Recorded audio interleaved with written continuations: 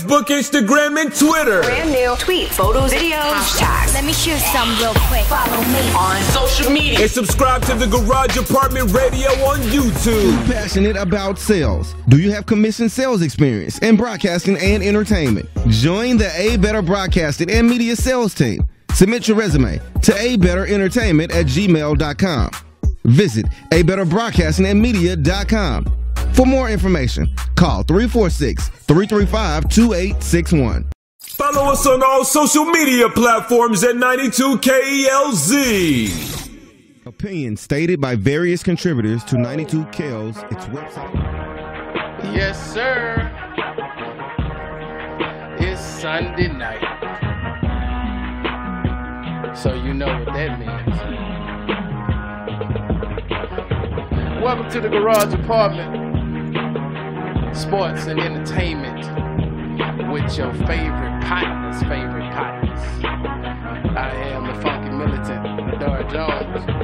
And as always, I got the tribe with me. Let them know who you are. Got that boy Mom Little up in here. D, you second. Oh, I'm bad. D-Mac, better than ever. And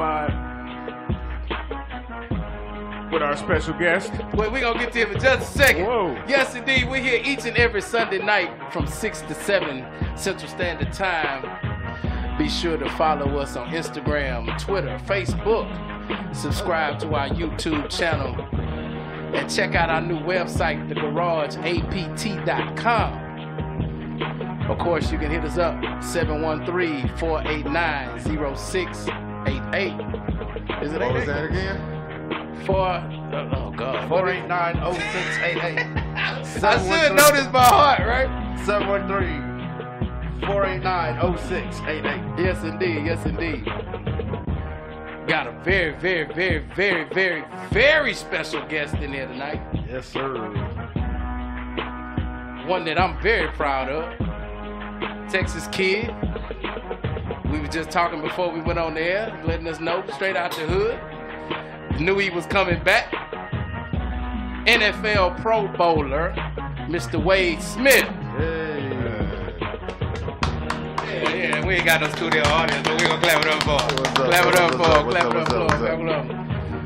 So, hey, may I say, a much slender Wade like Smith. He's blocking too much. That's amazing. Still how that knock happens. you the F out. Them arms is. Oh, yeah. Them biceps. I'm always amazed when I see offensive linemen, and they all seem to do it. Like, is it that much work keeping it on? 'Cause it seems like it falls off incredibly. Well, for me, see, when I was in high school, I played tight end, right? And I got recruited by Memphis to be a tight end, and I was a tight end and fullback at Memphis for 2 years, and I was like 245, 250 when I was there. So I moved to tackle going into my junior year, so I started gaining weight then. And so I was like, my senior year, I was 270 pounds. So that's about, like, I'm like 265 right now. So I made it to the league, gained a bunch of weight, and I kept the weight on. I was just getting ready to ask you that. So you say you walking around at 265. What was your playing weight in the NFL? Like when I was here with the Texans, I was like 305. So you had to like really put effort in to eat and maintain that weight, or is you just? I didn't have to put effort into it. I just got to eat what I wanted to eat when I wanted to eat it. Right. You know what I mean? Now I try not to eat late at night. You know what I mean? I kind of tone back the way I used to function when I played. When I played, it's steak dinners all the time. It's, right.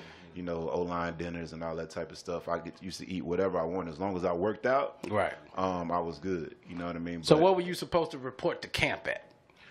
They never gave me a weight. You know what I'm saying? Like, because I was one of those guys that, there's certain guys that might be undersized, and so they try to make sure that they're at least like 290. Like Chris Myers was a guy that they had like a minimum weight on Chris, right?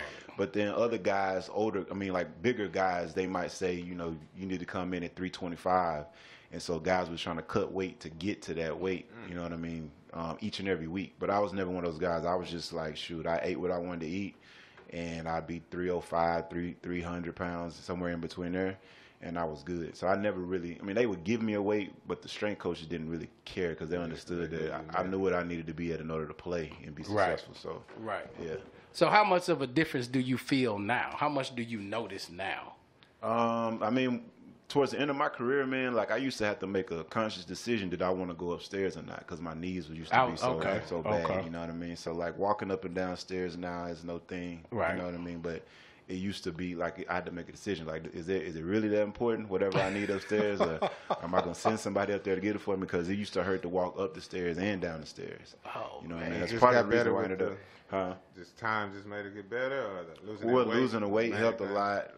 Not having that constant pounding of being an offensive lineman in the NFL, man, it's stressful on your body, and so it's like a car wreck every play, huh? It's like a lot of times, yeah. But even when you're not even hitting people, it's still it's a constant pounding on your knees, just pass setting, coming off the ball, all the different things that you have to do, even if you're working against air. So once you retire, you're not doing a lot of that stuff anymore. You're not squatting heavy anymore. It's a lot of things you can do to kind of wean yourself off of that lifestyle, and so it's better for your body. So when they so it was your junior year at Memphis when they moved you to O-line? Yeah. Okay. So when they told you wasn't going to be able to run pass routes no more and catch the ball and have a possibility to score a touchdown, how long did it take you to get over that mentally and say, I'm just going to do what the coach wants me to do and maybe it's best for me? That's a great question because, see, this is the thing. My first 2 years in college, if y'all remember the Texans back in the day, they had, and I say back in the day, but it's about 6-7 years ago, they had two tight ends. They had Owen Daniels and they had Joe Dreesen. Right. And so I was like, we ran pretty much the same offense that the Texans ran when I was at Memphis. So I was like Joel Dreesen. So I was the second tight end. Okay. I started a bunch of games, but if we started with two tight ends, I was the second guy. Well, the first tight end, he graduated and went to the league after my sophomore year. So now it was my time to be the guy. To be the number one guy. You start every game. Yeah. So and then I was going to get all the majority of the passes. I caught only like 6 passes my whole career before I moved to tackle. But what happened is that our coach got fired. Rip Shear was my coach that recruited me. He's like a quarterback's coach now with the Chargers or the Rams now. But he recruited me, and I was a tight end. Then Tommy West came in. He was the head coach, and he was our defensive coordinator. He brought me in the office. He said, hey, we're about to change offenses. If y'all remember back in those times, that's when the spread offense just came into to play, right? So we went from that Gary Kubiak, 2 tight ends, 1 single back, 2, that offense, to now we running 4 wide receivers, 5 wide receiver sets all the time. And he was like, if you stay at tight end, you might play 15, 20 snaps a game. Right. And he's like, you too good to do that. So you either going to move to D-line or you're going to move to O-line. And he brought me in his office. This is like right before spring break. You know what I'm saying? So I'm getting ready to go home. I'm excited about going home. I'm about to go back to Dallas, And sure enough, he brings me to the office and he tells me that. And I'm like, my first thought is like, well, damn, where am I going to transfer? Right. You know what I mean? That was my first thought. And I went back to he gave his little talk. He said, you can play defensive line for us. You can play offensive line. He's like, if you play offensive line for us, 2 years from now, you'll be one of the most athletic tackles in the draft. But still in my mind, I'm like, I'm supposed to be the man at tight end now. So, but I went back to my my dorm room, and my roommate at the time, his name is Jamon Pugh, my guy. He was our starting center, and he was the captain, one of our captains on the team. And he said, hey man, I told him what happened. He said, bro, dog, you need to move to O-line, dog. He was like, if you move to O-line, you'll be good at that. Hold on. Can I? What kind of language can I use on this show? Man, you good? We internet radio. You good? So he'd be like, "You was good at that shit." So and I was like, "All right." I was like, "That's a bit." And I was like, I went home, talked to my mom about it, whatever. But when he told me that, I was like, "All right, let me give it a shot." You know what I'm saying? And so that first day, because we came back with spring football, so I came back, and sure enough, we started practicing and stuff. And that first day, I loved it. I loved the O-line room. I loved the camaraderie. I loved everything about it. It was different. When you were tight end in college, it was like 3 or 4 guys in a room, and you had your one coach. When you go to the O-line room, it's like 15, 20 guys in there. You got all those different personalities, and you got a bunch of guys that are in the room that don't get shine. You know what I mean? Their whole mentality is to make sure somebody else shines. Absolutely. And I fit right into that. When I went to high school at Lake Highlands High School in Dallas, we ran the wishbone. So even though I was a tight end there, you were third tackle. 3 yards in a cloud of dust. Yeah, like led the team in pancake blocks, all that stuff from the tight end position. So I had that mentality anyway. So moving to O-line, it wasn't that much of a stretch, and I think that's something that the head coach Tommy West saw, my roommate saw as well. Because even when I was the second tight end, I was like, I also played H-back, so I would lead block, and, and a lot of times when we ran the ball my way. So yeah, it ended up working out good, man. Tommy West knew what he was talking about. I ended up getting, drafted in the 3rd round. And I went to the combine. I was one of the most athletic tackles at the combine and in the draft, and so it ended up working out. Yeah. Okay. So, before Tommy tells you, when do you know, all right, I got a shot at the NFL here? That's a great question. So, my first, like when I made it to, when I came out of high school, my whole thought process was I need to get a scholarship so I could go to school, because if I don't get a scholarship, my mom not going to be able to send me to school. I'm about to go to community college or something like that. So, that was my thoughts in like my junior, senior year in high school. Then after I got my scholarship, I made it to the school. My thought was like, I'm gonna get my scholarship, I'm gonna get my degrees, and start a business. That was my thought process. It wasn't I'm gonna go to Memphis so I can go to the NFL. Right. It just my thought even process walking was around like at your size. I mean, of course you know you had the size. I was normal size. I was 6'4", 245 as a tight end. That ain't nothing crazy. You know what I mean? Man. So, walking with the average man, that's a big man. I mean, yeah. So that was my thought process. I'm like, I'm finna go to school and get my degree and start a business. That was my whole thought process. Well, then I started playing and I started seeing guys that was my teammates making it to the NFL. Right. And I was like, well, shoot, if he can make it, I can make it. Well, I know I'm better than him. and not even that, like, I can play with these guys. Like, these guys is good, but I'm just as good as them. So if they can make it, I can make it. You know what I mean? And so that was probably like my sophomore year when I was a tight end. I started thinking like, you know what, I can make it to the league as a tight end. But then when I switched to O-line, then I'm like, dang, I don't even, I'm going to give this a shot. But I started playing, and I had a lot of success early on.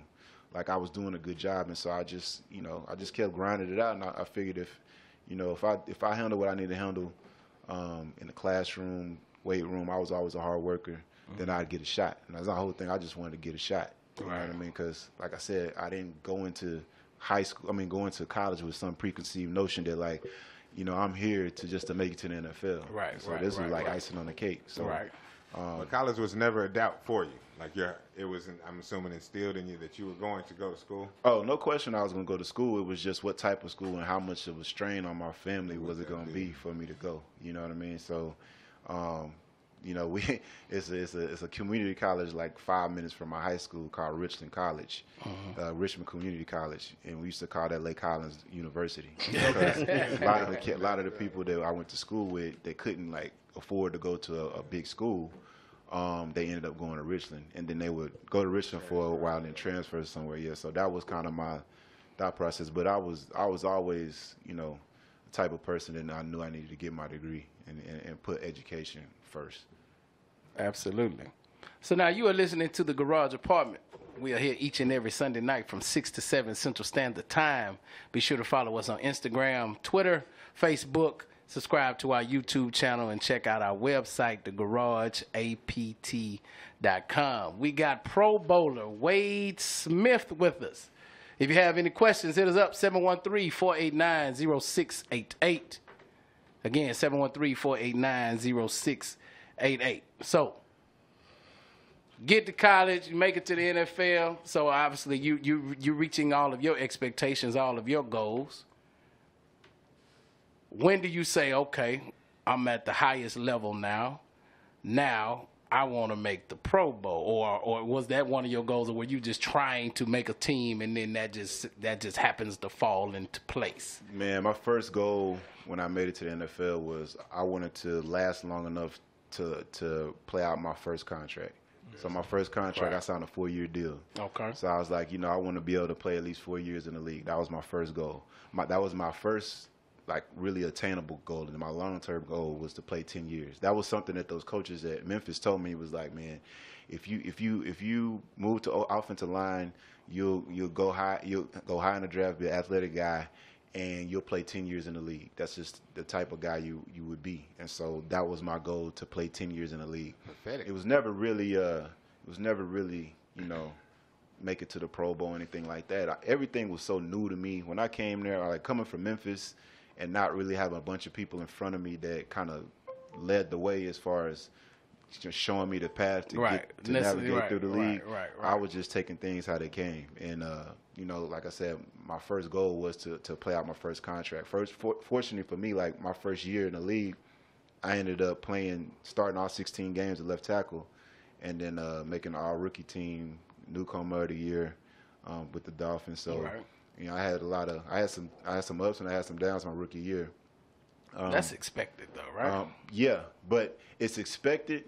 But from the outside looking in, like once you in there, and from your teammates' perspective, once you in there, once you playing, you just like us. And so if you're not performing well, the lease is short. You gotta deal with the repercussions for that. And when you do play well, you know, you get lauded for that. But so there wasn't. I'm sorry, wasn't that person like your roommate that was willing to trying to take you under the wing, for lack of a better term, or just looking out for you, trying to show you the ways, tell you the do's and don'ts, things like that? Or it's literally we all fishes in here. Or was it like, was there somebody in there like your boy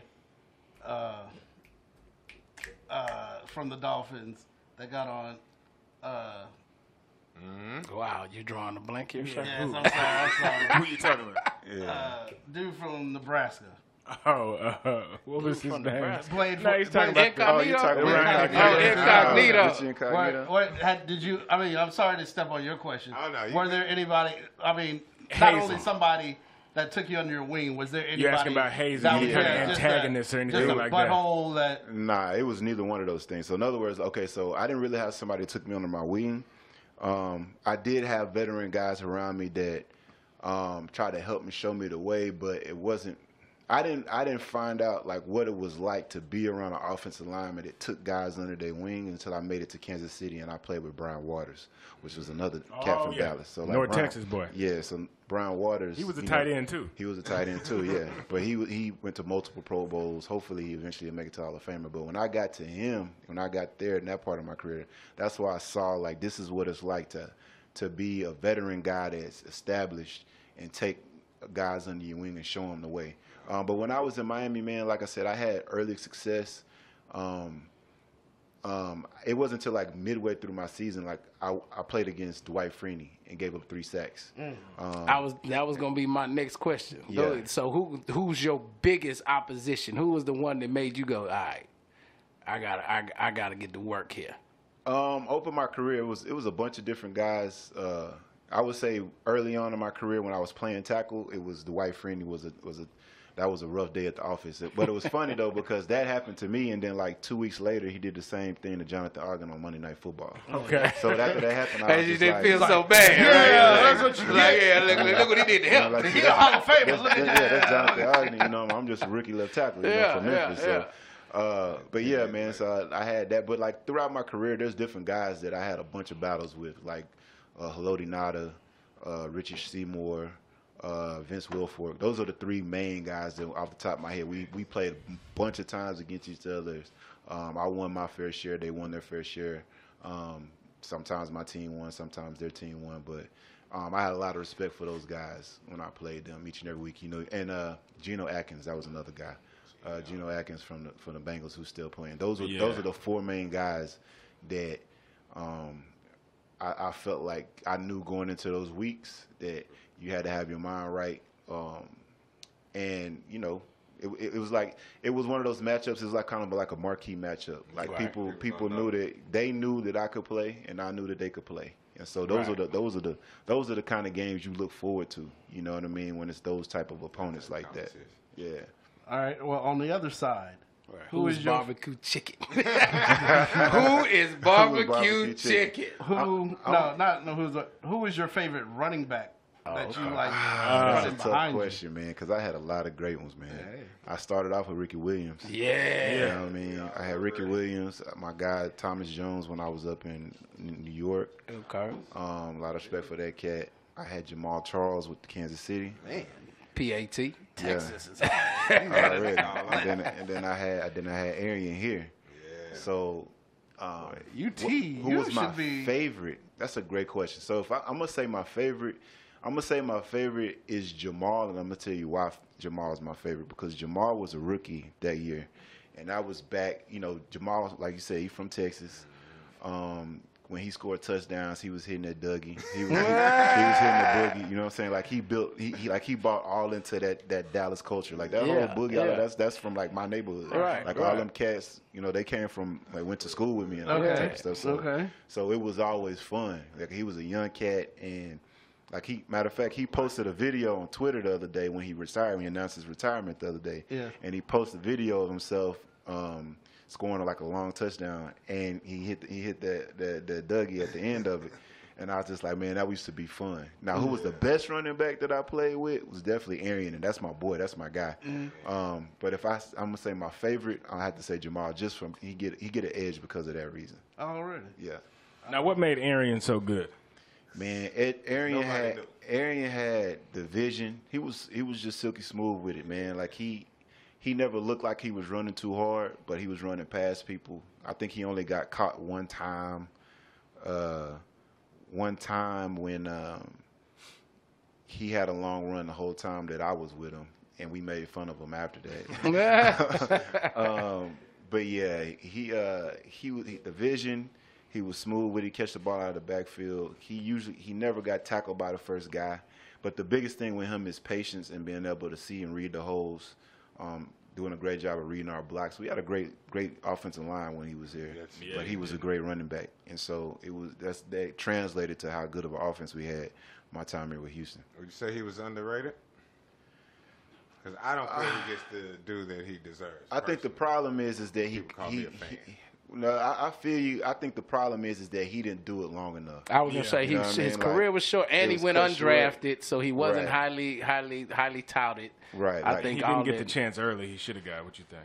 I mean, the year that I got here in 2010. So his rookie year was 2009, I believe. Okay. And so he played like the last 2 games of that season and did well. But then nobody thought the next season that he was going to be the man, because they drafted Ben Tate in the 2nd round. Yep, They thought that Ben Tate was going to be the guy. Right. But like when I was in training camp and I would see what he was doing, just watching him work, and I was like, man, you know, we got us something with this Foster kid, you know what I'm saying? And then he ended up being Arian Foster. Yeah, he won me $1,500 in my fantasy league. I'm sure he and won I drafted him late too. I'm sure he won a lot of cash. I think I might have picked him up as a free agent, to be honest. Yeah, because nobody would have, especially in 2010, and he ended up leading the league in rushing. He won the rushing title that year. I remembered him at Tennessee, but it was kind of like, is that kid? I can't really remember him that Tennessee well. was not that good. It wasn't no Jamal. But see, he was the man though. Lewis type situation. And he was like, I think that's him. Is that him? He run like this, him. You know, you wasn't sure. His junior year, he had a really good year, and then his senior year, he kind of got into the doghouse with the coaches, and so that's why he ended up going undrafted. He pulled his hamstring when he's running his 40 or whatever. But you know, it worked out great for the city of Houston. It worked out great for me. He helped a lot of guys' career. Absolutely. Know what I mean? Like, you know, Arian. He was just he was a different cat too. Like he's the type of cat that I love to debate with. You know what I mean? Right, like we'd be in the locker room talking whatever sports. He's a big Kobe Bryant fan. I'm a big Jordan guy, so that was a natural argument. He was a big Jay-Z guy. I was a big Nas guy, so it was a natural back and forth there too. So yeah, man, like Arian, he's good people first and foremost, but he was a hell of a running back. Sure. Yeah, he got a pretty good podcast going too now. Man. Yeah, he does, man. He has some good casts on there. Yeah. Did y'all check out his album though? I keep saying I'm gonna do it. I checked it out. No, you need to check out the album, bro. Like I keep saying it because I know it's different music. It's not just hip hop. It's Arian Foster music. Well, I'm gonna say like this: sonically, you can tell that he put a lot into it, man. Right. Like he got some talented cats to where you can use live instrumentation to play his song. Like it's good music. You know what I'm saying? Like you know how like Kanye West got his label Good Music. Right. And you know Kanye's known for his production. Like some of the production value was very, very well done, man. And I thought he did a really good job. Because he's a self-taught musician, right? As far as I know, I believe so. I don't think he went to like We not gonna avoid this question, Wade. Who was barbecue chicken, man? Who was barbecue chicken? I'm gonna be honest with you. Most of the cats that was like that, you don't remember those guys. No, like seriously, they don't last. They don't last long. You know what I mean? It ain't gonna be too many guys that you just pick on consistently that you keep getting opportunities to pick on those guys. Right. Especially at defensive tackle. They get them up out of there. Well, who were they hyping up, and then you got them and was like, man, get out of here. Man, I'd have to think about that. Who would they hype up that I got to? I remember in college playing against Albert Hainsworth, and what was the other guy from Tennessee? It was two cats from Tennessee. It was two cats from Tennessee that I made money off of. Because I went to Memphis, so it was like when I got an opportunity to play against them, that's a good film. So scouts can sit down and be like, oh, well, okay, he did this against these guys from Tennessee. Maybe he got something. So I remember that. But I remember playing against Ndamukong Suh, and I did well against Ndamukong Suh, but he still was a damn good player. He was a great player. I just had success against him. You know what I mean? So, but I can't think of anybody really that people just would hype up, and then I got to him and be like, man, he's sorry. Like, nah. I mean, there ain't too many cats in the league that's sorry. Because, like I said, if you're sorry, you're not going to be there long at all. You're not going to make it out of training camp, huh? Yeah, no question. You're a quarterback. Yeah, that's what Joseph. That's a great point. It's some bad quarterbacks that's on rosters. No question about that. Because my wife is friends with Joseph Adai, and that was one of the things he would say. He's like, man, everybody in the NFL can play. He's like, everybody hit hard, even the cornerbacks. Yeah, it's like That's my guy, though. We on the same coaching staff for Little League football. Man. Okay. Yeah. Shout out your Little League football team, man. Sienna Stallions, man. We do our thing out there. Fort Bend Youth Football League. Yes, sir. There you go. So now, you do your 10 years. You did what? You did about 12. Yeah, I'm saying you did about 12. No, by no means. Because look, them 2 years is important. That's leading into my question. Yeah. When do you know you're done? Man, so I signed my 4-year deal with the Texans. So that was year, I believe, 8, 9, 10, and 11 for me, right? Mm-hmm. And so I wanted to re-up with the Texans after my contract was up. The contract ran out, but had a new coaching staff coming in. And I thought I could help with that transition here because Bill O'Brien, he came from the same coaching tree. Like half of my career, I was with kind of a Bill Walsh coaching tree type coach, and the other half I was with a Bill Parcells. Mm-hmm. And so like Belichick. So I had, Herm Edwards, I had Mangini, Todd Haley. These are opposites. You know what I mean? So I knew how to function in both types of environments. And I was letting the cats know, even when that 2013 season when we went 2-14, when we was about 2-5, 2-6, I was like, listen, man, if we don't get this right, you understand that it's going to be, when they make that change, it's going to be the complete opposite, the complete 180 of what you used to. Right. And that's exactly what they ended up doing. They brought in Bill O'Brien. But for whatever reason, they didn't bring me back.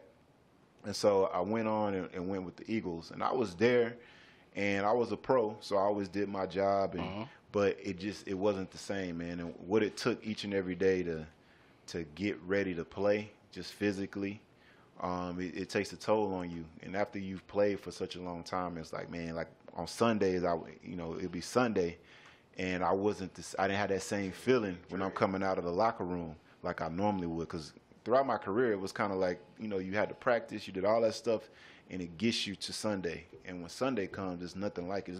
There's nothing that you can replicate that feeling of coming out of the tunnel. You know what I mean? Or getting your name called coming out of the Flames or whatever at Reliant. Not NRG, at a Reliant Stadium. You know what I mean? It's nothing like that. And so, but yeah, it wasn't the same anymore. And I was like, you know what? I want to move on with my life and do other things, and be able to make sure that once I was done, I could function like with my family. I got 4 kids.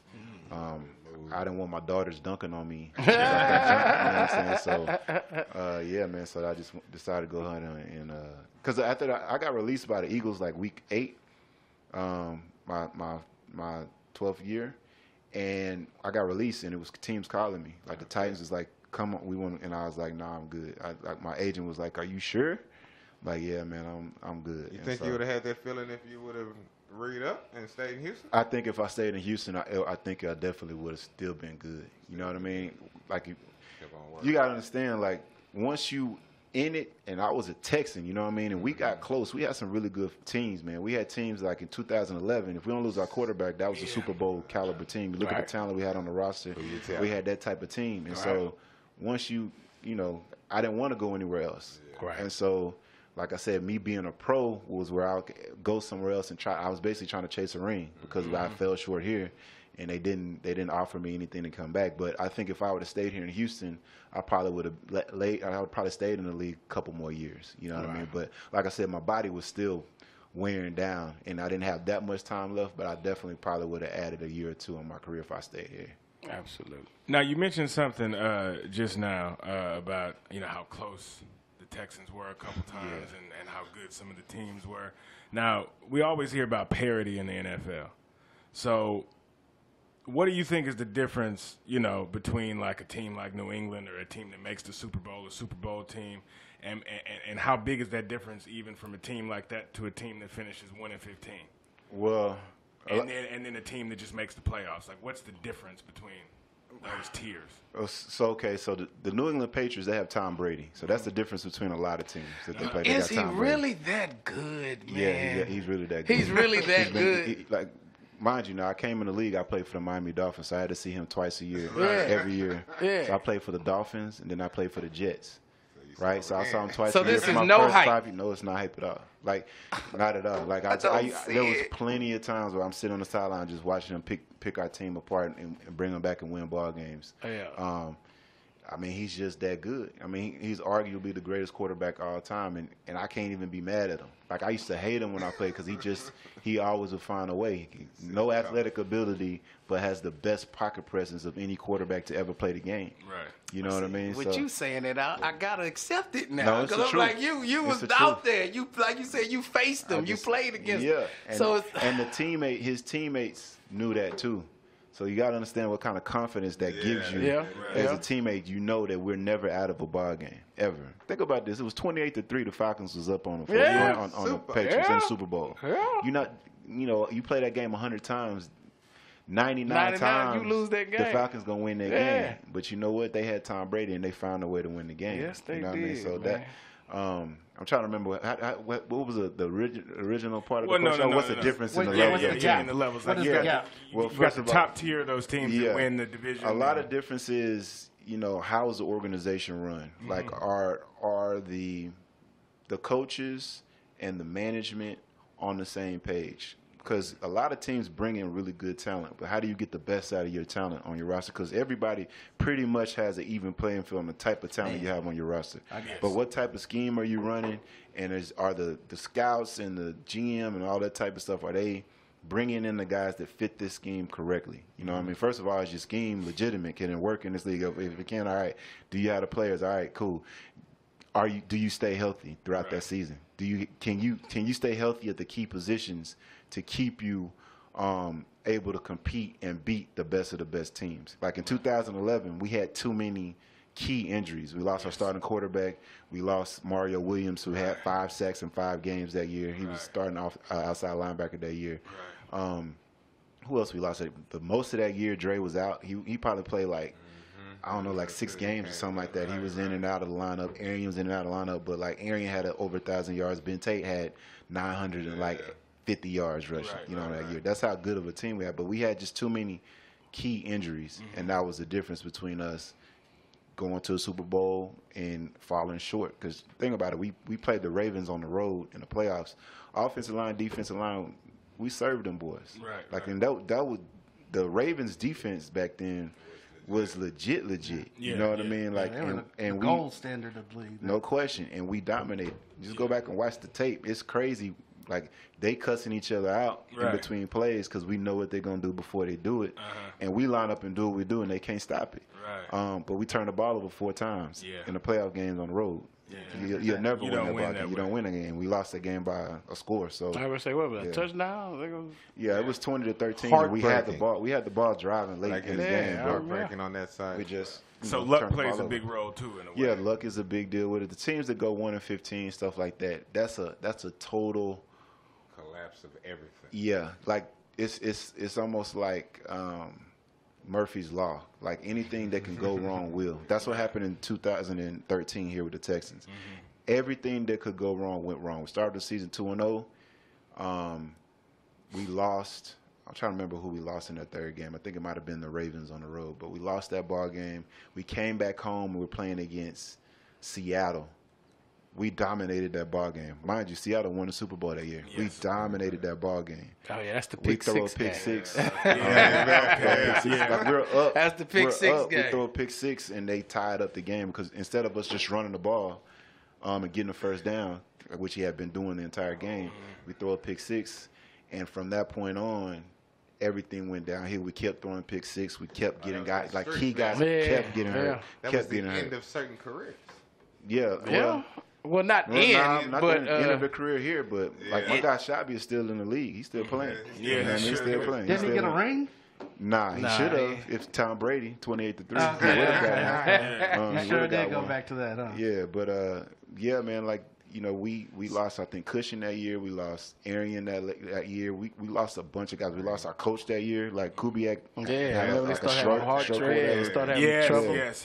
We were up by I think 3 touchdowns going in halftime. He collapsed. Yeah. Right. You know what I mean? Like everything. Like basically, the way I look at that season, it was like, hey, certain people had to leave. Right. Like certain people wasn't supposed to be here in Houston no more. So they had to go wrong so they could go where they were supposed to go. Of course. And certain people were supposed to come here, and that's why that happened. Yeah. Because like I said, we was talked about as being one of the teams that were going to be in the Super Bowl contention going into that season. Right. You know what I mean? But like I blew my knee out. I didn't blow it out, but I had to. I tore like my meniscus and stuff up in that training camp and had to fight to get back in time to play week 1. So I wasn't the same guy out there. We had a bunch of key injuries. But yeah, man, everything went wrong. And for the most part, when you get seasons like that, it has to do something like that. You have a really bad quarterback or you have really bad quarterback play. Right. And then you have a bunch of injuries and you have, our scheme was legit. Offense and defense. Yeah. But we had a lot of key injuries. Our quarterback didn't play anywhere near as good as he had been playing his entire career. Right. So those just end up being outliers, basically. Yeah, no question. You're living in it, which sucks, but it's just kind of. Because think about it. Next year, the Texans went like 9-7. Yeah. You know what I mean? It was pretty much with 60, not like 70% of the same guys on the team. Right. You know what I mean? It ain't like Bill O'Brien's offensive scheme is something spectacular because it's not. You've seen over the years. Don't get us started on Bill O'Brien. But that's coming up. Don't worry. Well, okay.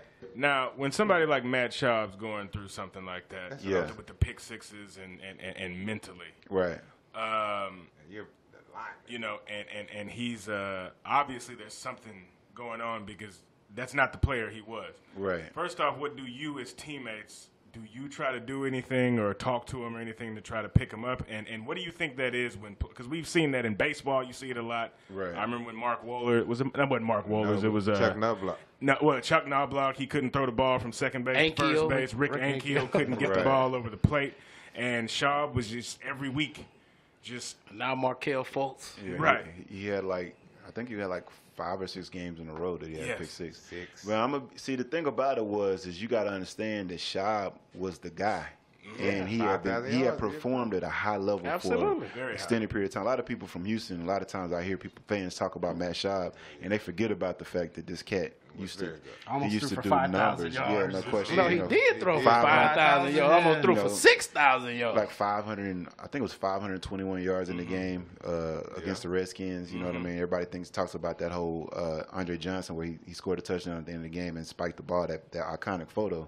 But in that game, Schaub had 521 yards passing. So, that was the guy that, we went through wars and battles together, so you just expected it he's not going to keep making the same mistakes. Right. And it wasn't the same thing. It wasn't like they're running the same routes. It was just it was tough, man. And he would come into, we'd have players-only meetings to try to right the ship, and, he's basically taking all of the blame on himself. But we had a lot of veteran guys on that team, and so we tried to, of course, the veteran guys would try to take it upon themselves to try to do better. Like, the first thing you got to do is always look in the mirror to make a difference, to see, what we're going to do to right the ship. And so I always looked at myself first, and a lot of guys on the team did. It was never a situation where I just looked at Schaub and just man, you need to get out of here. Or because certain guys or certain teammates you might have that don't put in the work and don't, you can tell the reason why they're having, they're not playing well is because they're not putting enough into it. They're not all in. That's a totally different thing than what Shad was. He was just a guy that was putting everything into it, but he was having bad luck and he was making bad decisions, and it was costing us. Right. But that's it always was my guy, and always be my guy. You know what I mean? So it was a tough situation, and if we had the answers, we would have solved the problem, and it wouldn't have went the way it went. So it was a very tough situation. Did you ever have a situation where you just couldn't get your blocking scheme down, or anything mentally for you that's akin to that? No. Nah, man. Okay. Like I was always I don't think you can really compare the two. Like, as far as like degree of difficulty, as far as blocking schemes, and then quarterbacks having to deal with, making sure the receivers are running the route at the correct depth, dealing with coverages, dealing with people in their face, avoiding pass pressure is different. I've had rough outings, but I've never strung together like a bunch of rough outings like that. So I've never been in that position. Nah. Okay. He couldn't find his way out of the matrix, bro. Like, it was tough. Yeah. Tough. All right, I got a question. Since you played for the Dolphins and the Jets, and they were at one time a storied franchise, right? How trash are they really as an organization? Trash. Just how dysfunctional. Yeah, like they seem like both of them seem like they cannot get out their ways for that division.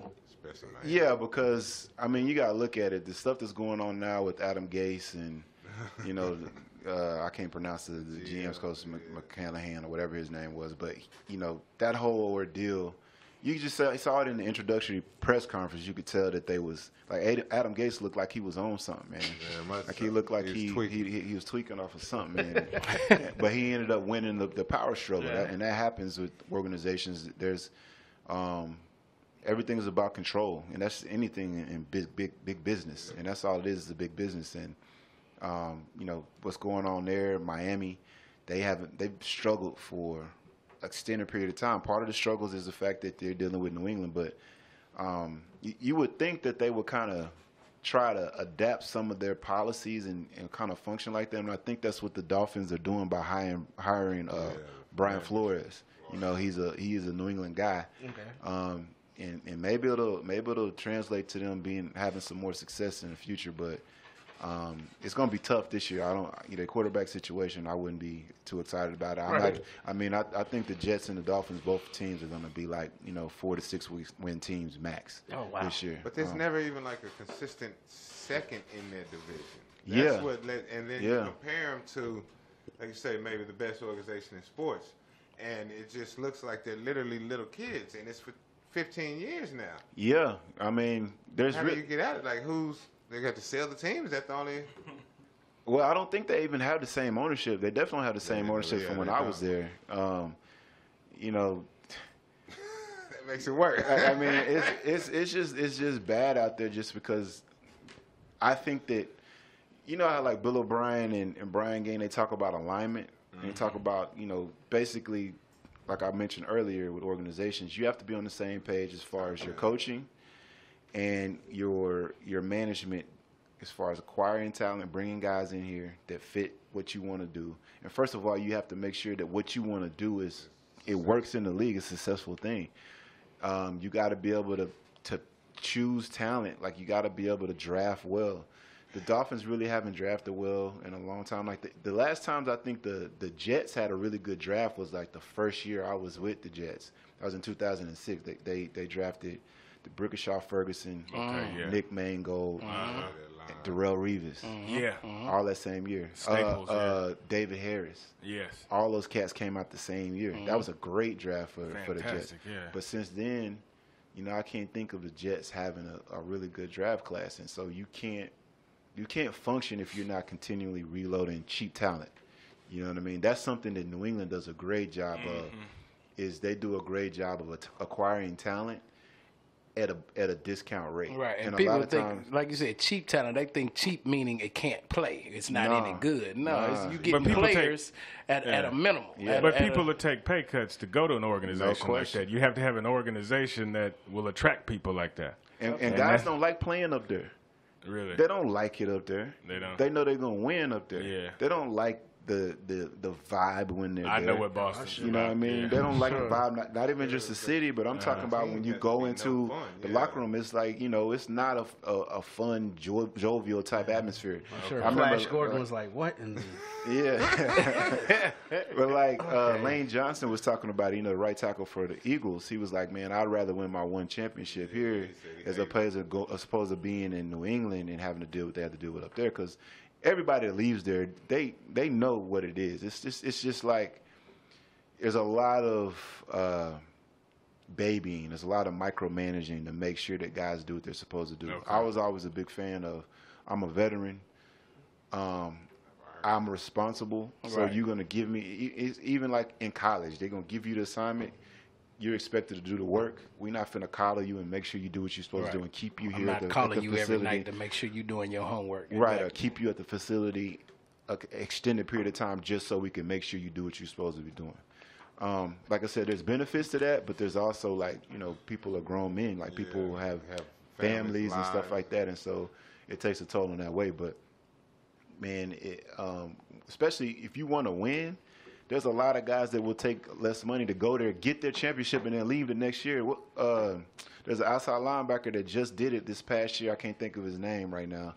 I can't think of his name right now, but he was like a defensive end outside linebacker type cat that went up there, signed like a 1-year deal, got his Super Bowl championship, and then, as a matter of fact, he had a 2-year deal, I think, and he asked them to release him. Yeah. Because he wanted to get up out of there. He got his ring. He was ready to go. Yeah. You know what I mean? So I got my ring. That's my incentives. Yeah, right there. But they have a genius running the show. Yeah. And everybody's going to fall in line to what he says. Bill Belichick, everything, even though he is the coach and the general manager at the same time. Mm-hmm. So if you have a genius, there's no way he cannot be in alignment because he's the same person. Right. You know what I mean? It's not two different opinions. Everybody falls in line, and he's the evil genius, and so he's going to always be in a position to be successful. There's so many ways we can go with this. I was going to say Tom and Bill to get off. Yeah. Oh, man. You're listening to The Garage Apartment. We're here each and every Sunday night from 6 to 7 Central Standard Time. Be sure to follow us on Instagram, Twitter, Facebook. Subscribe to our YouTube channel and check out our website, thegarageapt.com. We have Pro Bowler Wade Smith with us. And founder of the Wade Smith Absolutely. Foundation. So now, you are done playing football. You have been blessed with an opportunity that many people in the world have not. But now you have started a new chapter. You have the Wade Smith Foundation. And I know one of the things that you were trying to tackle is literacy. Yeah. So tell us a little bit about your foundation, what you're trying to do. I see you have, what is it, reading? I don't want to say it wrong. Reading with the pros. Reading with the pros. Yeah, you can hashtag that on Instagram, Twitter, and you'll see all the stuff comes up. Absolutely. So tell us a little about copywritten, but yeah. So our trademark, excuse me, but. Yeah, the Wade Smith Foundation, I started in 2012, so I was here with the Texans still playing when I started the foundation. Our main focus is childhood literacy and education.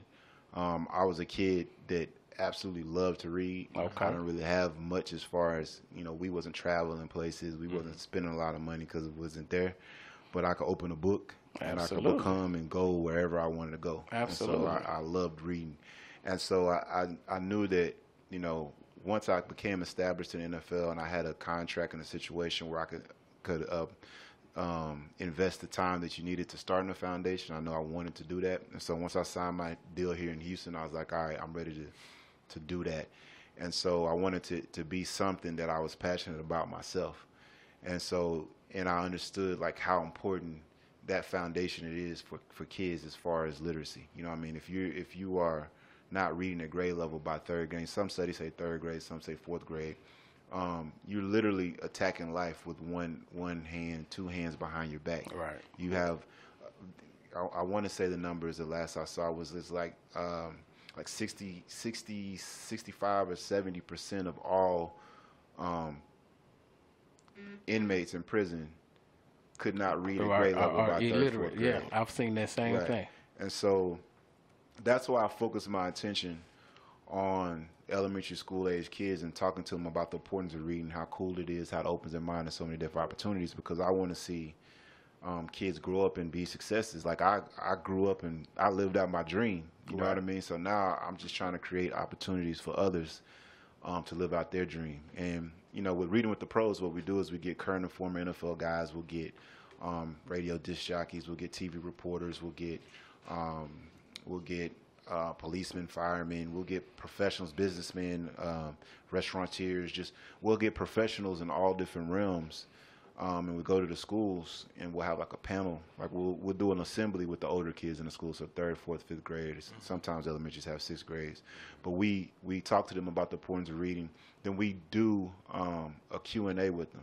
And the reason we do that is because I want the kids to be able to look at everybody up there on that stage and be like, man, that person, like, I want to be like that person on stage. Right. And that person was just like me. Right. So we get to eye level to where we're not talking down to them. We're talking to them eye to eye and letting them know that they very well could be up on the stage too. That's kind of one of the challenges that I give to the kids. Like, hey, there's no reason why you cannot be up here or be whatever you want to be in life, whether that's a football player or, a doctor, lawyer, TV reporter, DJ, whatever it is. And I have a lot of support in the city from a lot of celebrities in the city that helped me do the program, and I wouldn't be able to do it without them. But like, it was funny the other day I was listening to some on the radio. I forgot what station I was listening to, but there's some concert or something, because I was half listening to it. There's some concert coming up or some show, and it was like, Bun B, Trader Truth, Paul Wall, and I was like, man, all them cats done Reading with the Pros. Say them all your people, multiple times. Yeah, you know what I mean? Like, so you got guys like that do it, and you have, like a lot of the guys we talked about before, Ian Foster, Matt Schaubs. Yeah, I saw you say all these type of guys that have done Reading with the Pros. And then you have, it's been all over the world, man, like all over the country, like Jordan Sparks, Chrisette Michelle, like there's a whole bunch of different people that are celebrities that help spread that message. They choose where they go, or you like filtered for staying in Houston, or just so people can ask you to come out, or how does that work? So basically what it is I would say 99% of the schools that we go to are Title I schools. Okay. So we in Title I, if y'all listening and you don't know what that means, it means that there's a certain percentage, usually like 85% of the kids at that school are on free or reduced lunch. Right. And so, those are kids that are in a lower socioeconomic situation, and so we try to bridge the gap because there's a need there, and so we go where the need is. We have gone to other elementary schools, and usually that's somebody reaching out, but 99% of the time it's those type of schools and those kids, and I try to do a really good job of getting people that'll come there that the kids that I'm going to see identify with. I want them to see somebody that looks like them, that's experienced what they experience, so they can understand it. Like, because a lot of times kids, man, and that's just people in general, you go off what you see. You know what I mean? And so if you see everything around you as a certain way, you think that's the way things are, and that's the way it has to be. You don't have to be that way. Right. You know what I mean? And so that's why I was telling y'all earlier, before we started the show, about me growing up in Lake Highlands was the best thing that I could have been, because even though I lived in apartments and I didn't really have much, I had friends that lived in nice houses, and I was like, man, I want to live like this.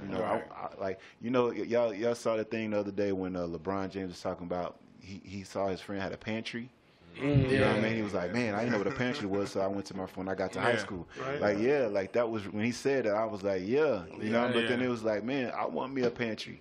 You know what I mean? What I got to do to get a pantry? Well, make sure you handle your business in the classroom. Absolutely. Because education is the greatest equalizer. It can level the playing field for any and everybody if you put enough into it.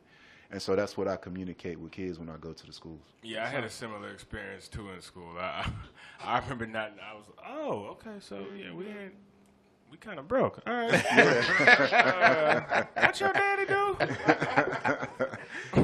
So now, you have also written a book. You're an author. Two books, absolutely. Yeah. So what made you decide to write a book?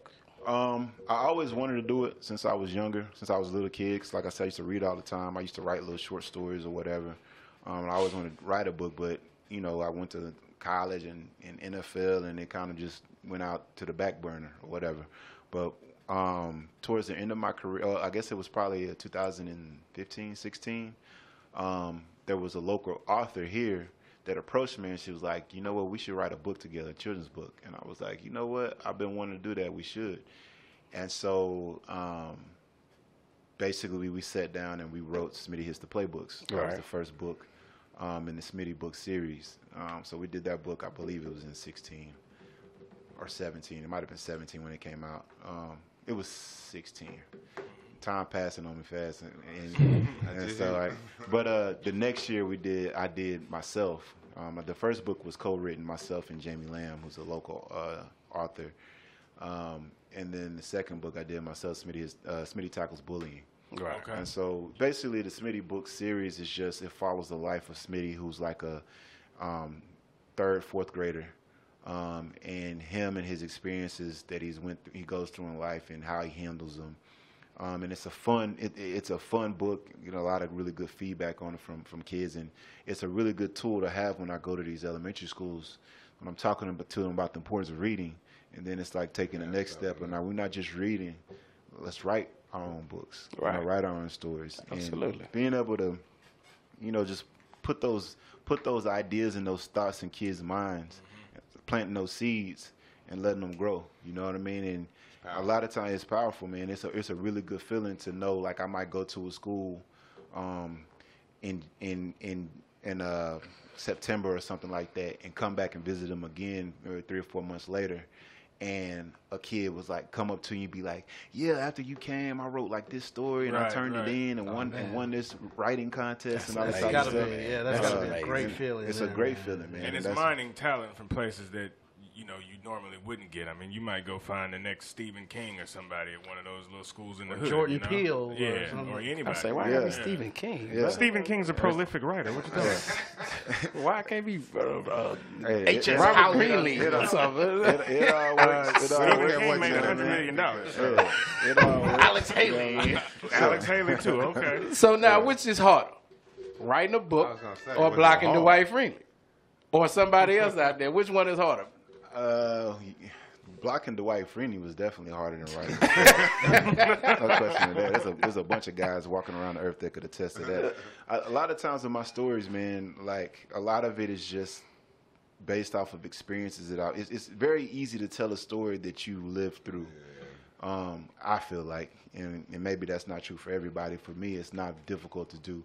And then taking, probably a basic premise of something and then using your imagination and create off of a basic principle or an idea. So, yeah, definitely was easier to block. I mean, definitely easier to write a book as opposed to blocking Freeney. But the process of writing a book is definitely longer, you know what I mean, than Dwight Freeney, because it's one game and it's over with. Right. When's the next one coming out? Quickly. It's a great question, man. So it was supposed to be coming out last year, and it didn't come out last year because everything got delayed. When Harvey hit, everything got backed up, and I'm trying to catch up. Right. But the third book is probably 60% done. Okay. But problem is I have 4 kids, radio show. Oh, I understand. You got a life. We're learning that the hard I was like, this week has been rough for us this week, so trust me, we know, man. We took a few on the chin this week. Yeah, but I try. Usually, what happens is we do a family vacation every year, and the first 2 years I finished both of my books while I was on my family vacation. We go to Mexico every year. Okay. And it's a week. And so this year, we just scheduled it. And so this summer, hopefully during that week, I can finish the book. That's my goal, to finish the book then. And then if I can finish it in the summer, then it'll probably be out and ready to go by the beginning of 2020. So, oh, man. Yeah, look for that, people. Look for that. Absolutely, man. We had to leave it there, man. We told you that hour flies by. I got so many questions to ask you, man. Hopefully you could be a returning guest. Absolutely. So we definitely have to have you back. So we can have you back, even football during football season. Absolutely. We are talking to Pro Bowler, author, CEO, founder. Always Houston, Texas. Community, motivator, educator, all of those things. Mr. Wade Smith, former Pro Bowler, Houston Texan, Miami Dolphin, New York Jet, Seattle Seahawk, Great interview, man. Memphis Tiger, Lake Highlands. What is their mascot? I don't know what they Wildcats. Wildcats. Already. Dallas, Texas, holding it down, man. Texas As always, made, baby, man, you listening to the Garage Apartment. We are here each and every Sunday night from 6 to 7 Central Standard Time. Be sure to check us out on Instagram, Twitter,